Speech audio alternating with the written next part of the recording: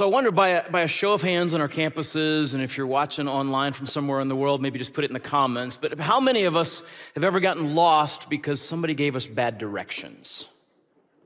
Now, I know all the men are like, that's the only reason I've ever been lost, right? It doesn't happen much anymore, right? Because we all got something in our pockets that can get us pretty much anywhere we're going. But I remember back in the days when Apple first put maps on the iPhone, I didn't really trust it. And so I was actually on the road speaking a lot in that season of my life. And so every time I had to go to a speaking engagement, what I would do is I would go on a website that was called MapQuest. Remember MapQuest? And what you'd do is you'd go on and you'd get directions like the airport to the speaking venue, and then it would give you out like turn-by-turn directions, and then I would print those out, and then I'd carry them with me, right? But then the iPhone started saying, hey, you don't need MapQuest, I got this. And for a couple times, I took MapQuest, but I also used my iPhone, and it did okay. And so finally I decided I was gonna quit MapQuest cold turkey. And I wasn't gonna do that before I left, and so I had a speaking engagement in Pittsburgh. So I flew to Pittsburgh, I got out, I got my phone, I was like, okay, here's the address, it's like 2121 South Street or something. And my phone's like, oh yeah, I gotcha. Here's what you wanna do, you're just gonna head this direction. It's very confident. And I was like, okay, but I feel like I'm going in the wrong direction. Like, I feel like you're taking me into the heart of Pittsburgh, and I know this is on the outskirts, and my phone was like, trust me, right? It's like, okay, so I followed it, and I was like, I'm really getting into like downtown Pittsburgh. This just does not feel right. And all of a sudden, my phone was like, you have arrived at your destination. And I looked over, and there was an abandoned building to my left, and there was an empty lot, an overgrown empty lot to my right. And I was like, I don't think so. And my phone was like, no, this is it. And I put the address in again, and I was like, you're already here. Look, I did it twice. I got you here twice. And I was just like, this cannot be right. And so I used my phone to call up MapQuest, and I put in the exact same address, and it was like, oh, no. You don't want to be here. You want to be way over there. Super stressful because I was already late because I had to go through Chicago to get to Pittsburgh, and every time I go through Chicago, I get delayed. And so I was already running super late, and I really hoped that I was gonna get to the venue in time to get a little bit of food because I hadn't had any food in a while. But now MapQuest was like, yeah, you're gonna have to go all the way back and do this whole thing. And so I just barely got there, right? I barely got there. One of the most stressful speaking engagements ever. I basically walked in, and they're like, hi, here's your mic. There's the stage. And I was like, dinner? No? Okay. But that's what happens when you trust somebody who gives you bad directions, right? You end up in places you don't want to be. Discouraged, disappointed, stressed. And if that's true when somebody gives you bad physical directions, how much more true is it when somebody gives you bad spiritual directions? What if somebody says, yeah, I can tell you how to get to heaven, but they're giving you bad directions? Somebody says, I can tell you how to live in a way where you can experience more of God's blessing, but they're giving you bad directions. Or they say, I know God's will for your life, but they're giving you bad directions. Maybe that's why Jesus said this. He said, watch out for false prophets. If you're gonna follow along, we're gonna be in Matthew chapter 7:15. That's where we find that instruction from Jesus. And while you're turning your way there, or maybe you're opening up the app so you can follow along with the notes, let's talk about prophets for a second. Jesus said, watch out for false prophets. And I find that a lot of people are kind of confused about prophets and prophecy. So let me try to cut through some of the confusion and tell you, here's what I think is the most helpful definition of what prophets do from a biblical perspective, okay? Basically, here's what happens. Prophets bring new revelations from God to lead us to God, okay? Let me say that again. Prophets bring new revelations from God to lead us to God. Now, the reason I say new revelations is because prophets and teachers are different, okay? Prophets deal in new information from God, new revelations from God. Teachers deal in kind of old revelations, old information, and they explain it and they apply it. I'm not a prophet, I'm a teacher. My spiritual gift is to help people understand the words of the prophets written in Scripture and apply them to their lives today so that you can follow Jesus, become like him, and join him on mission in the world. So I'm kind of working with helping people understand, okay? So teachers help people understand, but prophets uncover new information. That's really what the word revelation means. It means something that's been uncovered or revealed. It actually has that Latin root to reveal something. I actually love the Greek way they talk about revelation. It meant literally to take the lid off of something. Like imagine you go home and there's a really good smell and you go into the kitchen and you're like, what's going on there? And somebody takes the lid off and that's what I'm cooking, right? That's what revelation is. I mean, prophets basically go, let me show you what God's cooking up. It's gonna be awesome. So prophets sort of uncover new revelation, and then teachers help you understand existing revelation. Or you can think of it like this: prophets expose new information, and teachers explain existing information about God and his will and what it looks like to live in a way that honors him and leads us to the life that God meant for us. So prophets and teachers are different things, okay? Now, when people think about the new information that prophets bring, they naturally tend to think about future predictions. In fact, let's be honest, how many of us, when we hear the word prophet, kind of naturally think about them predicting the future, right? Because that's what prophets do, they predict. But that's actually not true according to Scripture. It does happen sometimes, but the reality is a lot of the work that we find of the prophets in the Bible is actually revealing information nobody knew about the present or even the past.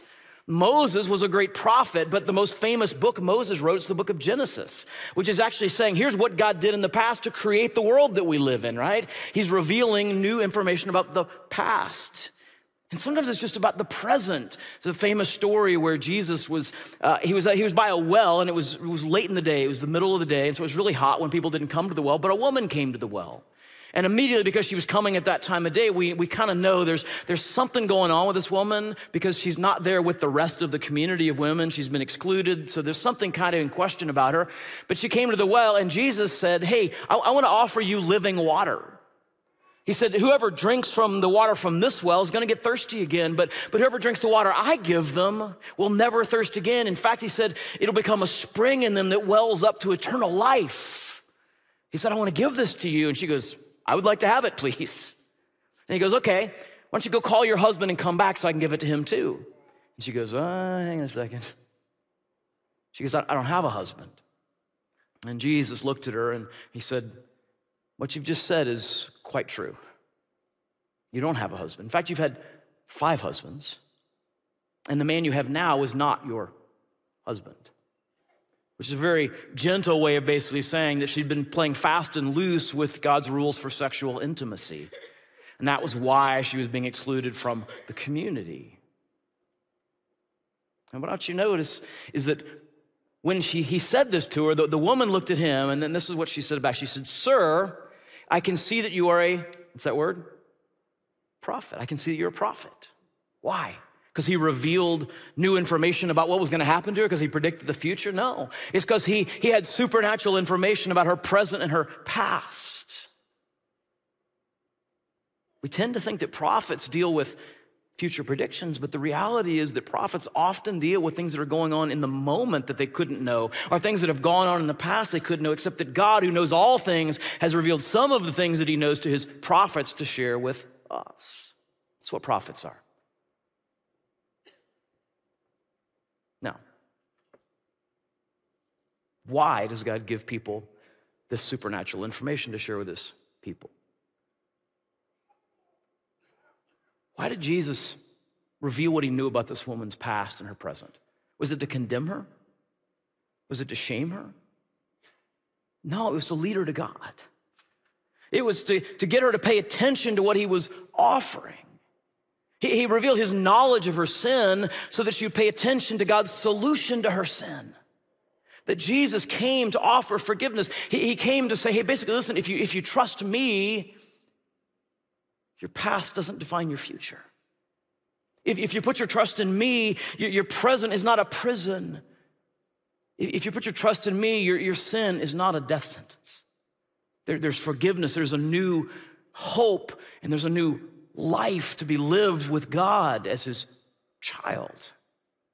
The reason Jesus revealed what he knew about her past and her present was to lead her to God's solution to her sin. And that's what prophets always do, okay? They bring new revelations from God to lead us to God. Of course, the natural question people ask after that is, okay, but are there still prophets? Where do we meet prophets? Where do we find ourselves having to pay attention to what Jesus says here about watching out for false prophets? Well, here's what I think. I think that we find true prophets in the Bible and sometimes in the church. I think we find true prophets in the Bible and sometimes we find them in church. We definitely find them in the Bible. I mean, the Bible is actually the words of prophets written down for us. Paul, when he's writing to his protege Timothy, said, for all scripture is God-breathed. It literally comes from God. That's a prophetic concept. It's new information from God being delivered to his people. And so all of the Bible is actually the words of the prophets written down. And so when we read the Bible, we're encountering true prophets. But I actually believe, and this is a little bit of a hot take, it's a little controversial in some circles, I believe that we still find prophets in the church. I believe that the gift of prophecy is still in operation today. Now, again, not everybody agrees with me. I got good friends who think that I'm completely wrong about that, okay? There are people who believe that prophecy ceased to be a gift of the Spirit at some point in the past, and usually what they point to is they say, when the Bible was completed, once we had everything in Scripture that we needed to understand who God is and what it looks like to be saved by faith in Jesus, we didn't need prophets anymore, and so prophecy ceased. In fact, they often point to a passage where the Apostle Paul said this. He said, but where there are prophecies, they will cease. And Paul is clearly prophesying that there will be a day when prophecy goes away. It's not needed anymore. And they go, I think that was when the Bible was completed. And I totally understand where they're coming from. I just disagree. I don't think that's the day Paul was talking about. I think the day Paul was talking about was not the day when the Bible was finished, but the day we're all in the presence of God directly. And if we need some information from him, we can just be like, hey, God, got it. Okay, thanks. But we're not there yet. And so I still think prophecy may be in operation. Now, let me be clear, I'm not a prophet, okay? And I don't know that I've ever met a genuine prophet. I do think the gift of prophecy may be still in operation, but I also think that it's a pretty rare gift. I think it's always been a rare gift. And I think after the Bible was completed, there was less need for prophets, and so I think it's an even more rare gift today. I don't think it's gone away, but I think it's a rare gift. But here's what I know for sure, okay? Listen to this. Here's what I know for sure. I know that there have always been more false prophets than true prophets.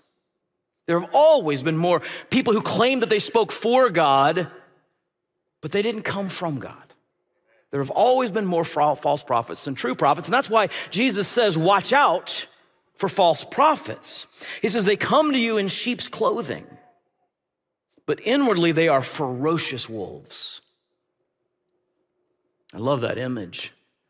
Because here's what happens. See, true prophets deliver, but false prophets devour. True prophets deliver. They deliver the word from God to lead people to God. So they deliver people who will listen to their word to the feet of Jesus. They deliver the word, and they deliver people who follow the word to Jesus, to the life that God's intended for them, to deeper faith. True prophets deliver, but false prophets devour. They're constantly consuming. And people who follow them find themselves in places where they're disappointed and discouraged and depleted and hungry for the very things that the prophets said they could deliver, but they find themselves in the wilderness going, there's no food here. And there are whole religions founded on the words of false prophets. There are literally hundreds and thousands and millions of people who are in that wilderness place today because of the words of false prophets. Listen, I don't say this to be judgmental or harsh. I mean, anybody who's been listening to me teach for any length of time knows that's just not the spirit that God's put in me. But I also have to speak the truth. I have nothing but love and concern for the Islamic people. And for some reason, you're a follower of Muhammad. If you're a Muslim and you're listening to this, I just want you to understand, I care about you. Nothing but love and concern for you. But the evidence is clear that Muhammad was a false prophet. I have nothing but love and concern for people that are connected to the Church of Jesus Christ of Latter-day Saints, the Mormons. But the evidence is clear that Joseph Smith was a false prophet. Nothing but love and concern for those that are connected to the Jehovah's Witnesses movement, but the evidence is so clear. Charles Russell was a false prophet. And if you find yourself in this place where you're like, I'm trying to follow the words of this leader that I've been listening to in the church that he founded, and I find myself discouraged and disappointed and depleted and hungry, it's because it's not a true prophet you're following. And again, there's no judgment in that. It's out of care and concern that I say it. True prophets deliver, but false prophets devour. So Jesus says, you got to watch out. You got to listen to true prophets, but you got to look out for the false ones. And he says, here's how you do it. So you stay on your guard. He says, by their fruit you will recognize them. Do people pick grapes from thorn bushes or figs from thistles? Likewise, every good tree bears good fruit, but a bad tree bears bad fruit. A good tree cannot bear bad fruit, and a bad tree cannot bear good fruit. Every tree that does not bear good fruit is cut down and thrown into the fire, and thus, by their fruit, you will recognize them. I want you to pay attention to what he says here. He says, the way you recognize a false prophet is not by how they make you feel. It's not by how attracted you are to what they say. It's by what they produce, right? And this is so important because a lot of times as Christians, we kind of make our decisions about who we're going to listen to and what we're going to believe based on kind of how we perceive it and how it feels to us. I taught something a couple years ago, and afterwards I got an email from somebody who said, yeah, I disagree with what you taught this weekend. I was like, okay, I could be wrong. I gave you my biblical argument for it. What's your biblical argument? Show me that I'm wrong. And this person goes, I just don't like it.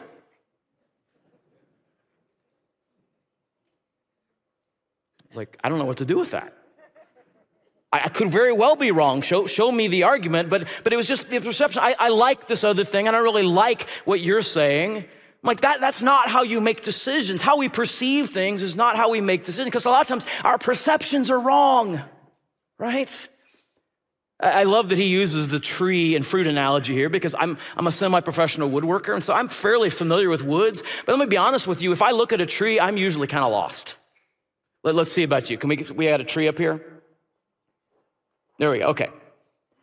There you go. How many would say, I'm gonna give you a multiple choice. How many would say that's probably an apple tree?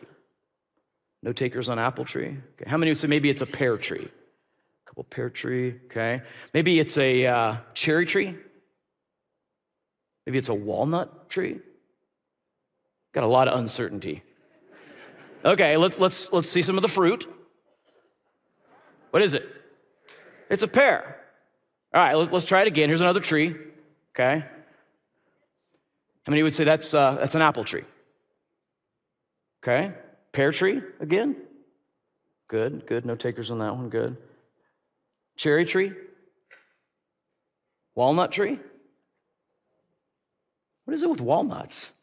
It's like, yeah, it's a walnut. Here's the fruit. It's cherry.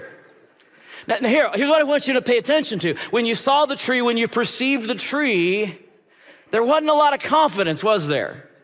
But when you saw the fruit, immediately everybody's like, yes, I'm on board. I'm good, right? Because the fruit makes it clear. Here's what Jesus is saying, okay?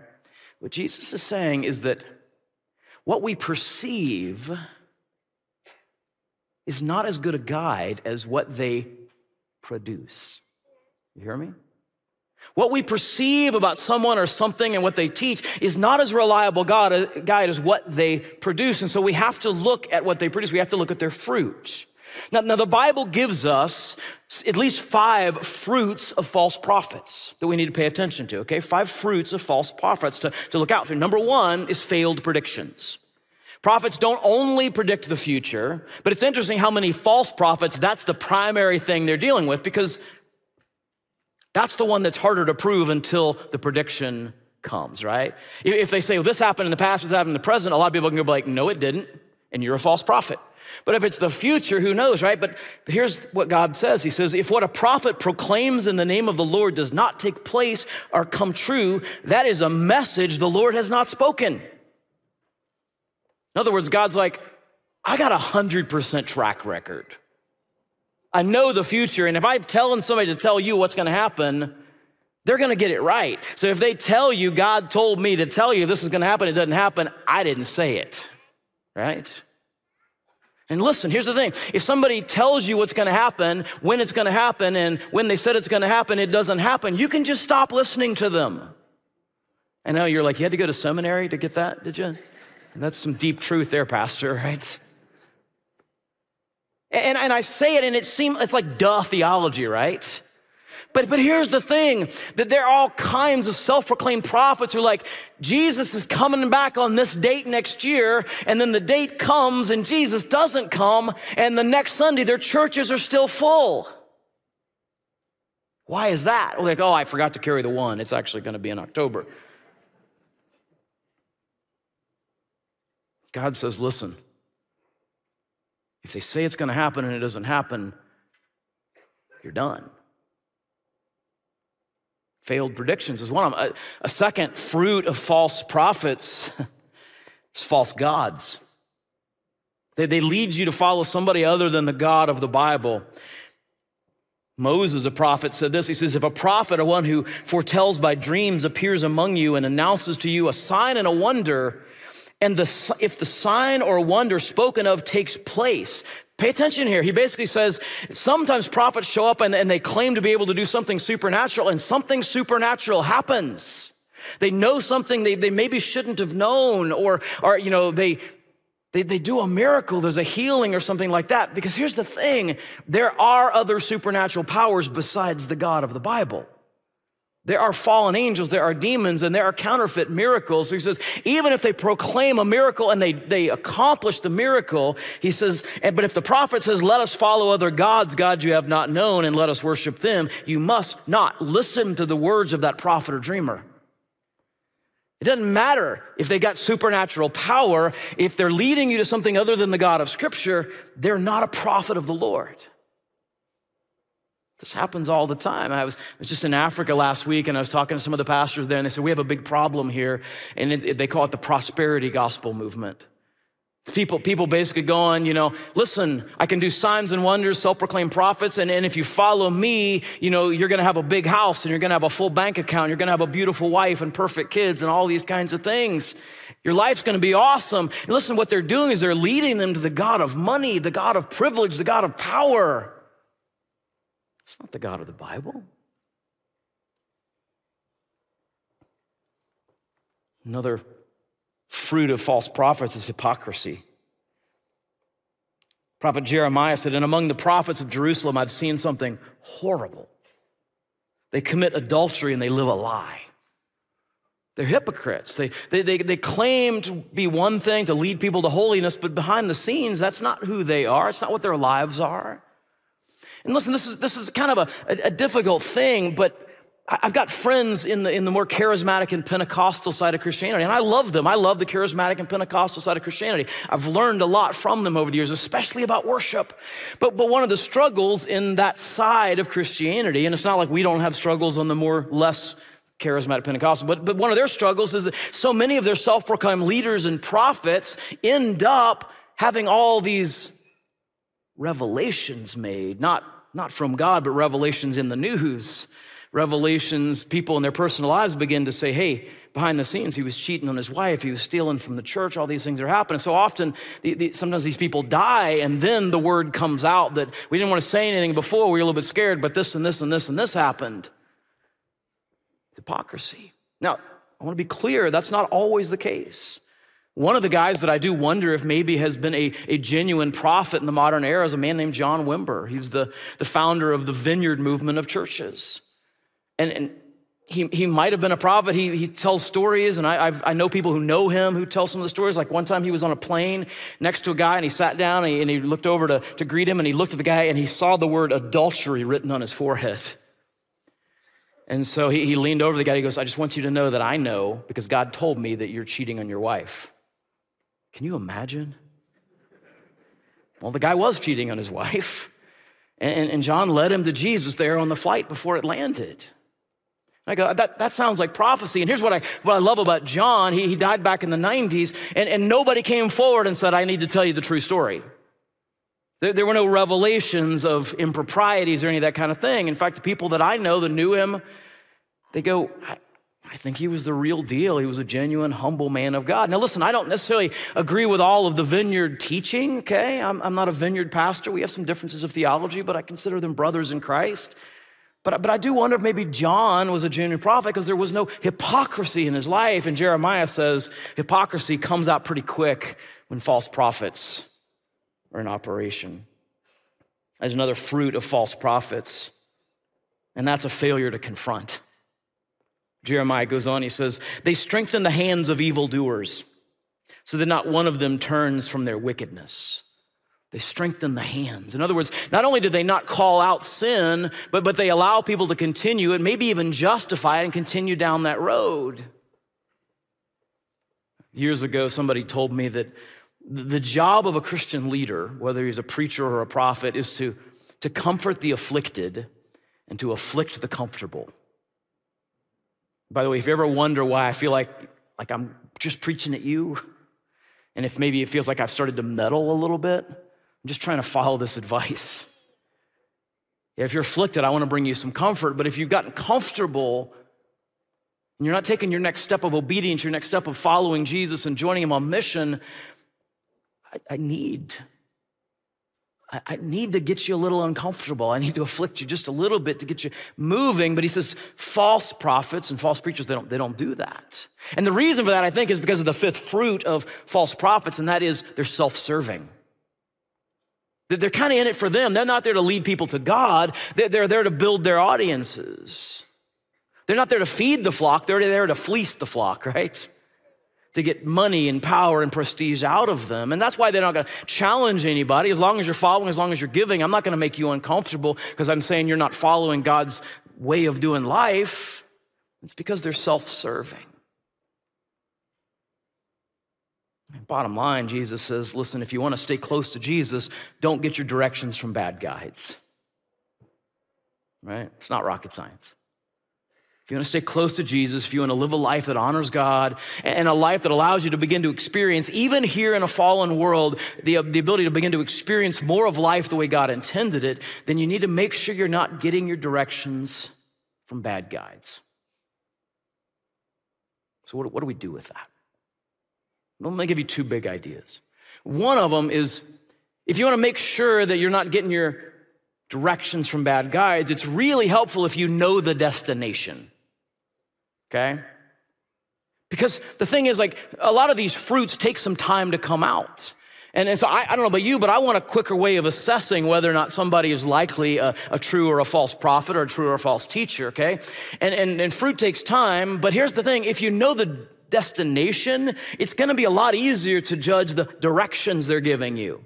I mean, if you say to somebody, hey, I need to get from Colorado to California, and they go, okay, first thing you need to do, head east.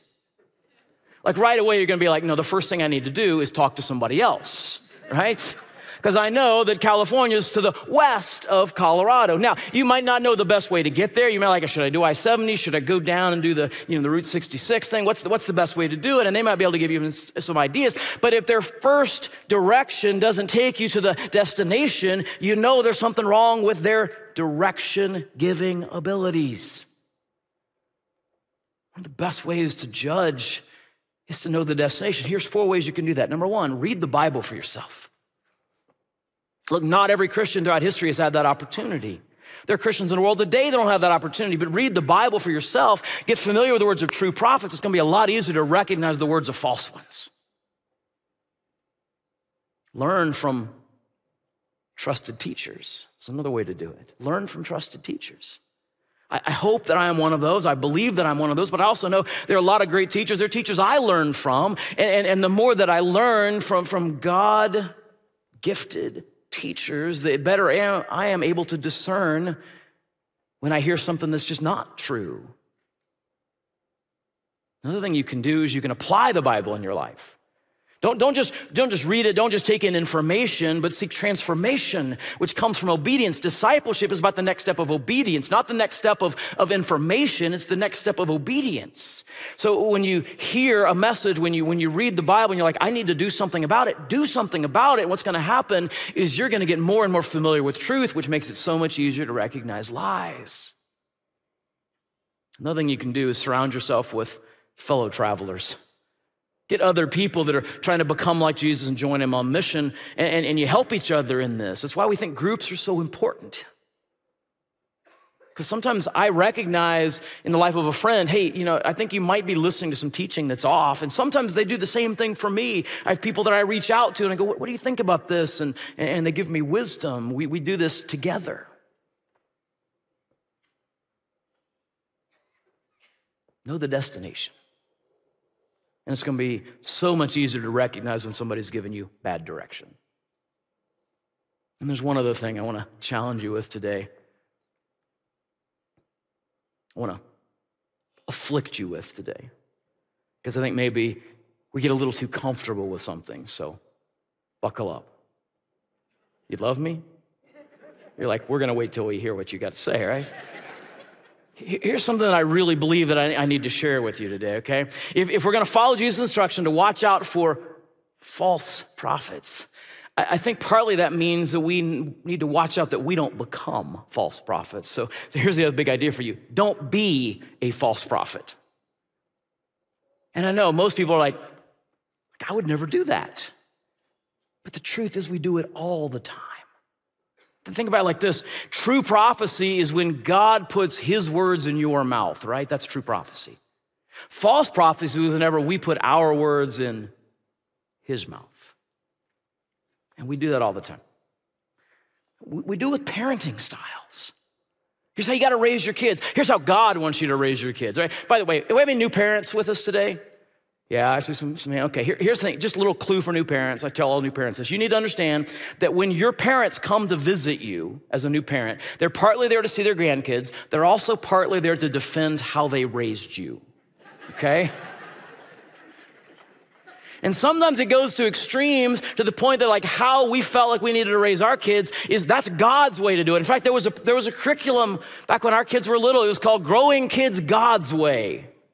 And it had some good biblical stuff. It also had a bunch of, I would say, debatable parenting advice that there's nothing about God there. It's just that maybe that's what worked with your kids. But here's what I figured out is that I had two very different kids. What worked with my oldest daughter was not necessarily what worked with my youngest daughter, and so we had slightly different approaches, and I think that's probably true for different people's kids too. And yeah, the Bible gives us principles we need to follow. There's boundaries we keep our parenting in, but I think there's some latitude in there, and when we begin to go, well, this is what I did, so this is what God wants you to do, I think you may be getting to that place where you're starting to put some of your words in God's mouth. It can happen with how we school our kids, right? Listen, I homeschooled our girls up until high school. But I was a youth pastor, and sometimes homeschool kids were the worst. Now, I love homeschool kids. Actually, what I struggle with in homeschool families was the parents going, you cannot follow Jesus and put your kids in a public school. Where was that? Is that one? But I had the other extreme too. I had people going, hey, you cannot really love Jesus and take your kids out of the public school. Because we're supposed to be salt and light. We're supposed to be making a difference in the world. And if you're taking the kids out of the public school, then you don't really care about what Jesus said about reaching the nations. And then other people were like, no, if you really love Jesus, you got to send them to private school. And I was like, well, what if you're broke?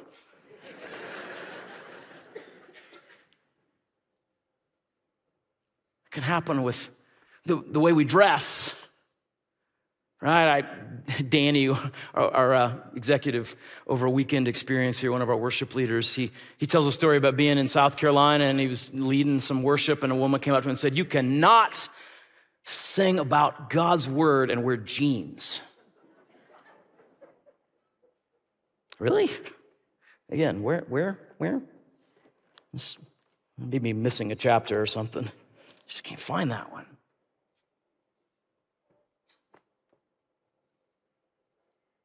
We can do it with the way we connect with God.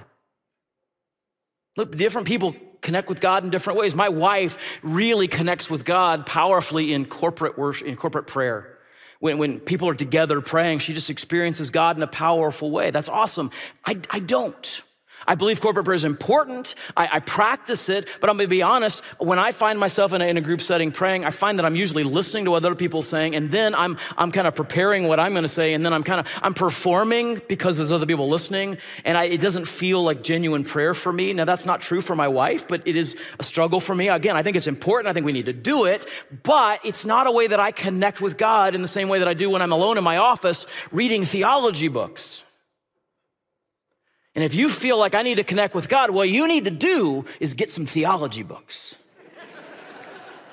No, you need to find out how it is that you connect with God, because God's wired us differently, and we become false prophets the moment we go, what works for me and the way that God has wired me and what God has led me to is what God is leading everyone to, and if you don't do it, then you're not with Jesus. No, that's putting your words in God's mouth. I don't know if I dare say this one. It can happen with politics. Can we just be real about that? I've got good friends who are just really passionate Republicans, and sometimes they say, I've heard them say, they go, you cannot be a Christian and a Democrat. And the reason is primarily because they're passionate about the abortion issue, as they should be.